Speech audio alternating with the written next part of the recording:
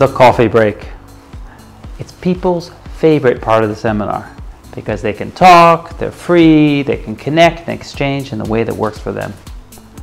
What if, rather than forcing people to listen, we create the conditions to let people talk?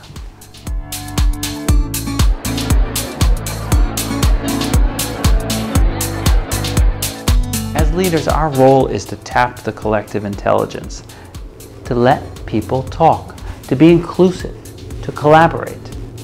Dialogue is the best way to navigate the complexities, the multifaceted issues we face. The goal is not consensus, it's breakthroughs. Inviting diverse voices into conversation is still the best way to find answers to tough questions.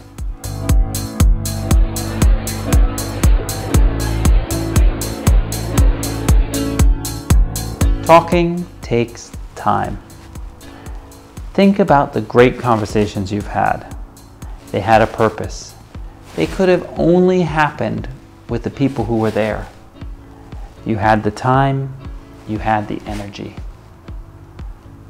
To foster conversations that matter, recreate those conditions: purpose, partners, time, energy. You can start by building talking time into your programs. To make talking time really productive, structure the time and guide the process. Ensure the purpose is clear, establish the central question, and then set up a series of conversations that build on each other. They may first diverge and then converge. You may want to talk about issues and then options and then actions. You need to pick the structure that will create the conversations that need to happen.